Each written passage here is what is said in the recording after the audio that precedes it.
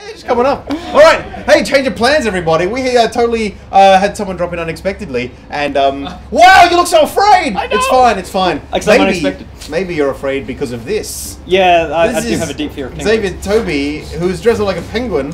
Hey, man, how's things? I'm a penguin dressed as Xavier, actually. Okay, right. Stuff that up. Why? Why? We'll get to you in a second. Yeah, I was just. I haven't met you before. What's your name? Josh. Josh. Xavier, how you going? That's how we co-host on the show. Now, sorry, Onesie Day was yesterday. Yeah, which highly offended me because I've been wearing this for the whole I wore it for Perth Fringe, yeah, for Adelaide Fringe, and then yesterday I'm out flying, and everyone's like, "Oh, so you're going to the Onesie party?" I'm like, "No, everyone here is derivative and annoying me, and I'm not special anymore." So, yeah. Or you started a fad, either that or... Oh, yeah. Or that was my church, and I should have rocked up, and I'll be like, "Hey, I'm here. You're all here for me. I started this." Maz, do you have a question? No, that was an accident. Oh. Okay. Accidental bell. God damn. All right. So, Matt, tell everyone what the hell you are and what you're doing here. I am also a penguin in disguise. I'm just a much better disguise. No, funnily enough, dropping in unexpected because I'm in an improvisation show at the moment. Ba-boom. Yeah. So we met Ben McKenzie the other day. He came in with Nick doing letters. Is that the same show? No. Oh, it's a different show. I could be in that show, not that I know of yet. No, Right. it's Dungeons and Improvisation Adventure Show. It's basically starts off on the night. I don't know who the characters are. I don't know any of the names. I don't know any of the creatures. I don't know any of the items. I don't know what the adventure is going to be on. Roll the dice, an audience put everything in, and then we see what happens. So. Wow. So this is just a show that you've just. What preparation did you do for the show? Oh well, I came home frustrated out of my mind and said, "Improvisation show." No, because I wrote mine. Did you? Ages. Yeah. Oh, I had that idea. I'd have been like, "This is much easier." Yeah. Well, no, I basically read the Dungeons and Dragons manual cover to cover, and that was a fun night. But I basically got like 100 adventure ideas out of that. So I rolled 2 die out of 100, and then like first 3 shows we've had, the first story idea was a group of gnomes build an airship. And that involved a shower monster trying to find a shower based with an elephant who had testosterone problems and something to do with a golem and an elephant baby. Then the second show was a romantic comedy where a evil wizard who stole a bunch of knitting women, put them into a mine underground to knit magic for him, tried to ruin a wedding of a half gerbil, half human, and a woman who didn't like to be touched. And the third show was the best. It was an old woman telling her tales of adventure and how she married a man who looked very similar to her grandson with the one ring of power.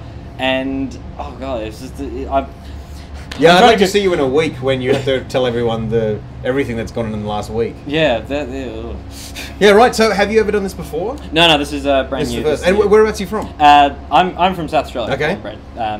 Well, born, not sure, bred.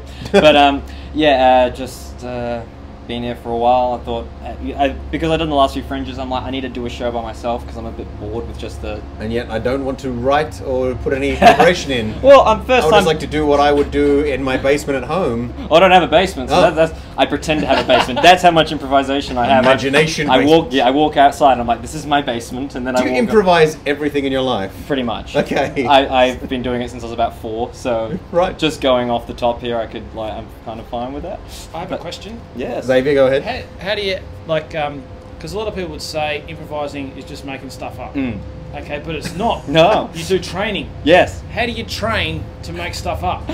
You are like the 100th person who's asked me how. Yeah, but I'm sure people are interested. So you should have a prepared answer for this. Oh, wait. Well, that's a good question. Now, what you do with improv is you literally just run the same scene. Bird with a scroll, motherfucker. An imagination scroll. See? Yeah, he's done that. It's pretty good. Yeah. No, the thing with improv is when you rehearse it, you've got to just do everything unexpectedly so that you can work out. It's like if you do something the same way twice, you know that you're not doing improv. So it's literally like one scene, you'd be like, okay. The one I did when I was drilling my actors was like, what's a sport that you wouldn't see in the Vatican? And someone came back very quickly with lacrosse, which was just fantastic.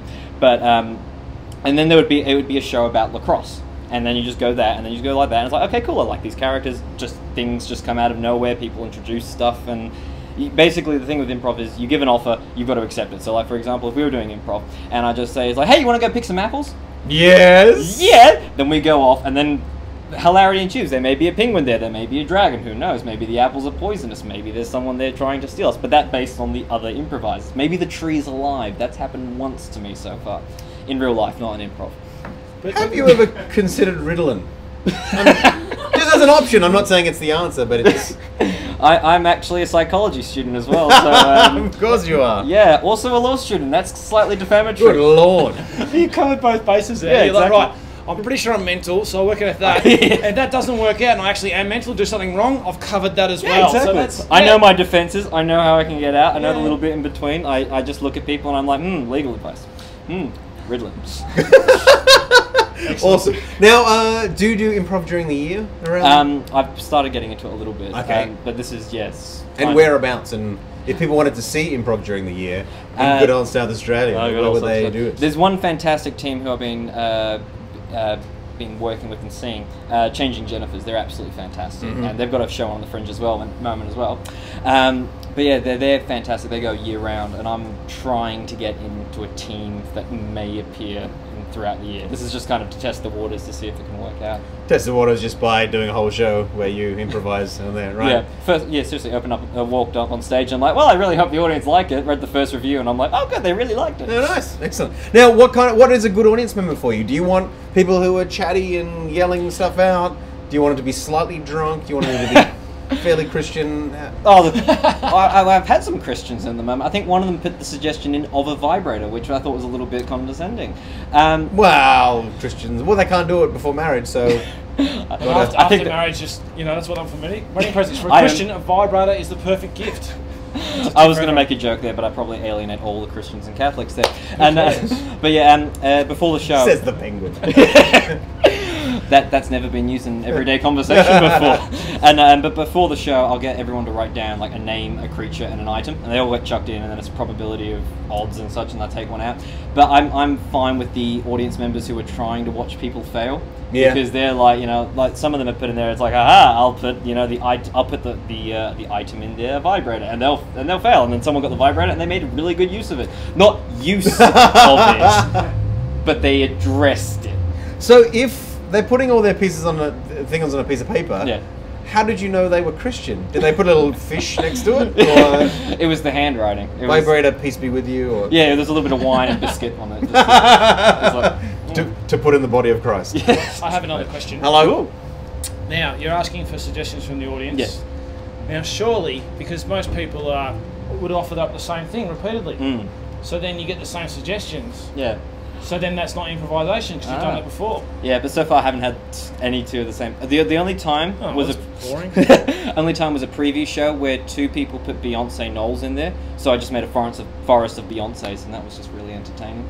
But It would be. Imagine that. A lot of Nice it's that face. Trees with nice asses. Although it's that face she pulled during Super Bowl, you know that one on Super Bowl. Oh, okay. I'm not sure. Could you do it into the camera with a close up? That's amazing. If When I you- had a forest of Beyonce Knowleses, I'd just have a whole lot of really nice peaches. Very nice. Now, what's your favourite improv game to play? Ooh, my favourite is called Half-Life, where you play a 30-second scene, and then you play that exact same scene in 15 seconds, and then you play that exact same scene 7.5, then 3.25, and then 1 something. So it literally just starts off, it's like, oh, I've got a problem, resolved, and then much faster, then much faster, then everyone just jumps in and dies. I was going to say let's try that, but that sounds way too physical for this type of stage.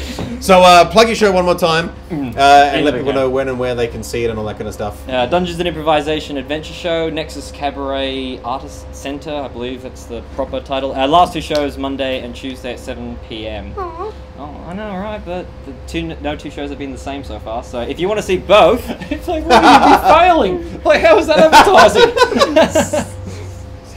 Great plug, Dave. Thanks. Well, no, okay, you're doing what it says on the tin. Like, that's good. Yeah, it's not like, hey, here's some beef, but we're doing horse meat. Like, you're actually doing the beef. it's That's beef, good. but it might also be horse meat, or it might be riding a horse. Who knows? Oh, it's improvisation. Anything could happen.